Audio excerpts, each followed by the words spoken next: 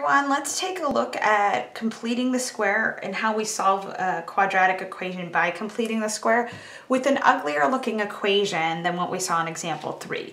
I want you to take note that the lead coefficient is not 1 here. So if you want to solve a quadratic equation where you have ax squared plus bx plus c equaling 0, by completing the square, we're going to use these steps. So if a isn't equal to 1, you have to divide both sides of the equation by a. So that's what we're going to have to do initially for example 4. Whereas in example 3, a was 1, so I could just skip step 1. We're going to rewrite the equation so that the constant term is alone on one side of the equality symbol. So I'm going to wind up moving the 5, or really 5/4 once we divide, I'm going to move it to the other side. We're going to square half of the coefficient in front of the x term and add this square to each side of the equation. And then we will factor the resulting trinomial as a perfect square and combine like terms on the other side. And then we'll use the square root property to complete the solution. So let's go through this a step at a time. So step 1 says if a doesn't equal 1, divide both sides of the equation by a. So let's go ahead and do that. I'm going to divide both sides of this equation by 4. And then we're going to alineate all of these. So ultimately my equation now, 4x squared over 4 is x squared. 6x over 4 is 3/2 x. And then 5 over 4 is just 5/4. That's going to be equal to 0. Okay, great. Step 2 says rewrite the equation so that the constant term is alone on one side of the equality symbol. So that means I need to move this symbol, this term, to the right side of my equation. Okay, great. So here was step 1, right? I'm going to do step 2 here. So I'm looking at x squared plus 3/2 x, and I'm going to leave some space and I get negative 5/4. Okay? All right, now the fun begins. You need to square half of the coefficient of x and add this square to each side of the equation. Hold on, I'm going to sneeze. Give me a sec. Or is it going to go away? No, it's here. Excuse me. Okay. So square half of the coefficient of x. Here is the coefficient of x. I need half of this symbol. Okay? So I'm going to do half of this symbol squared. So what I'm about to do, I will come back to this paper in a moment, but I'm going to kick it over to my calculator because I want to talk about how your calculator can help you with fractions. So give me a moment. We're going to head over to my calculator and then we're going to come back to this example. Hey Math 31, I just want to touch base with you and show you a pretty cool calculator function to help you with fractions that I find super useful, and I just want to point it out so you know it exists on your TI-83, 84. And I would imagine most scientific calculators have some version of this. I just don't know exactly where it would live on your calculator. So when we left off, we were at the part where we needed to square half of the coefficient, at least half of the coefficient on the linear term. We're going to take half of it, square it, and add that square to each side of the equation. So let me get my pen up here. So that means I'm going to take half of this number, half of 3/2, whatever that's equal to, square it and add it to both sides of the equation. Now, if you remember, if I want to divide a fraction or divide any number by 2, that's like multiplying by the reciprocal. So taking 3/2, dividing it by 2 is like multiplying it by 1/2. And then when you multiply fractions, you multiply numerators, multiply denominators, and you're going to get this 3/4. And then when I square 3/4, I actually can distribute that exponent to the numerator and denominator. You're allowed to distribute powers like that if there's multiplication or division in the parentheses. If you had addition and subtraction in the parentheses, you couldn't distribute those exponents. And I would get 9/16. And when we flip back to my written video where I'm writing on the page, you're going to see me add 9/16 to both sides. And that's all fine and good, but I think some of us have a little bit of a like, fractions aren't my favorite.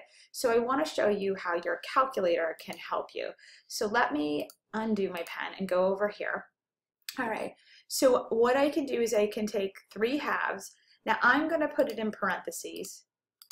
It's always a good habit to get into putting your parentheses, especially your numerator and denominators, if they're binomials. Right now they're just numbers, so it's fine. But it's a great habit to get in to protecting your fractions with parentheses. So I would like to take 3/2 and divide it by 2, okay? And then I'm gonna hit enter, and my calculator is gonna tell me, hey, that's 0.75, great. All right, now I can hit this button here where it says x squared, because I need to take half of that linear term, or at least half of that linear coefficient, and square it, and I hit enter, and I'm looking at 0.5625. And you probably don't recognize that as the fraction 9/16, like I don't. If you do, more power to you. But there's a button that will convert decimals to fractions. So if you hit your math button, there's a whole menu that pops up, but take a look at that first menu item. You see the little triangle with the fraction. So I'm going to hit enter. You can either hit enter or you can hit the 1 button. It doesn't matter. So I'm going to hit enter, and you'll see it says I'm going to take your most previous answer, which is 0.5625, and I'm going to convert it to a fraction. So I'm going to hit enter again, and there's my calculator saying, hey, it was 9/16. So that is awesome. Your calculator can take decimals and convert them to fractions for you, which is great. So we've got that option there for us. I do want to point out, let's just practice a couple of other things because I want to show you when this might not work, and then I want to show you how to go back. So here's what I mean. Let's go back. So if I hit math, okay, if you look at the second menu item, you see the little triangle with the DEC, that stands for decimal. So I'm going to hit option 2 this time. So I can either click on the number 2 or I can hit the down arrow button and go to 2. What this is going to do is take your previous answer, which was 9/16, and it's going to convert it back to a decimal. So if you ever wanted your answer in a decimal, not a fraction, and for whatever reason you were dealing with a fraction, it can convert it back for you. It's just as easy to just enter in 9/16 and say enter, and it'll give you the decimal anyways, but I think it's good for you to see how your calculator is set up. So if I had some big fraction, like, I don't know, 252 divided by 1,008, right? And I'm not sure what it simplifies to. I'll hit enter, right? Oh my gosh, and it's 0.25. Well, okay. And then if I hit math frac, it'll convert it for me. All right, now there's going to be some times where it doesn't convert it, and I'll show you what I mean. Let's take our favorite constant in math, pi. If you see the pi, it's over that little caret key. That's going to wind up being our exponent key later on, but you'll see pi is in blue, so I'm going to hit the blue button to activate the blue pi, okay? And then I'm going to ask my calculator to convert that to a fraction. Now, just in case you don't remember what pi is equal to, we're rocking the 3.14, right? On March 14th, we all eat some pie, celebrate Pi Day. But if I hit math and I hit frac, right? And it pops back out the same number, that's your calculator's way of telling you you can't convert this to a fraction. And there are plenty of numbers out there that are irrational. Literally, they can't be made into a rational number, a fraction. Square roots are the most obvious ones, or maybe not obvious, but the most common. So like the square root of 2. If I wanted to convert that to a fraction, my calculator would say, like, thanks for playing, here's the decimal version of it. So math frac, it will always work in that it'll either give you the fraction or it will tell you, hey, I can't write this as a fraction. So just to recap, right? We took that linear coefficient, 3/2. All right, I divided it by 2, protected it with some parentheses, divided it by 2, squared that number, and then I converted it to a fraction, 9/16. All right, so with that, I'm going to flip back to my written page, and then we're going to finish this problem out. I'll see you in a few. Bye. Okay, guys, we're back. I just want to review up all of that calculator work. So again, if I'm here, I'm going to, let's clear this out. I'm going to go ahead and do 3/2 divided by 2, right? And I get 0.75, so let me remember that number. But really, I want to remember it as a fraction, so I can hit the math symbol and say go ahead and put that as a fraction. So I'm going to remember that that's 3/4. All right, so let me do my work here. So 3/2 divided by 2 is like saying 3/2 times 1/2, which is 3/4. All right, and then I want to take that number and square it. And again, I would just like my calculator to do that. So let me go ahead and say, hey, can you please square that? And it gives me a decimal. But if I hit math frac, I learn that it's 9/16. And we could have seen it was 9/16 anyways, but I just want us to point that out. All right, so I'm gonna add 9/16 to both sides. All right, so I squared half of the coefficient of x, and I added that square, right? The square to each side of the equation. So let's simplify the right side. Now again, if you've added fractions before, you need common denominators. So I can multiply this by 4/4, add the common denominators, but let's just be a little bit smarter about that. Let's use technology.